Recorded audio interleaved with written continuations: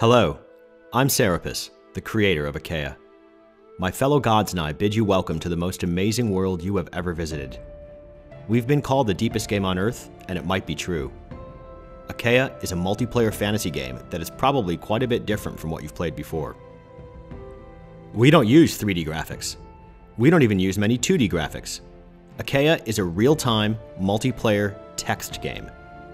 You're probably asking yourself, why would someone play a text game, even a multiplayer one?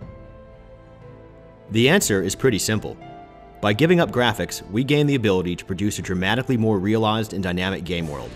There is no graphical game in existence that lets you do and be what you can in Achaea.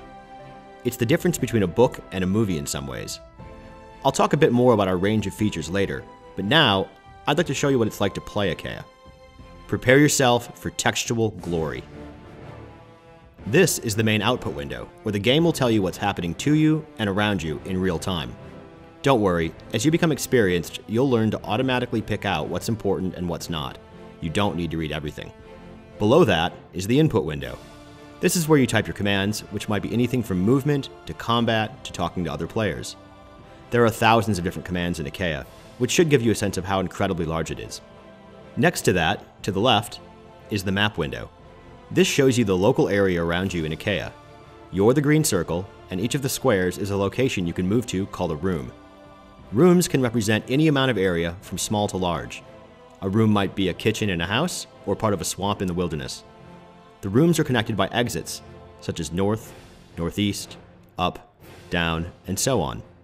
There are millions of rooms for you to explore in Achaea, and in each you might find monsters, NPCs, items, or other players. So what that means is that although in our mind's eye the world looks like this, when you're actually in it moving around, it looks like this. The possibilities are endless.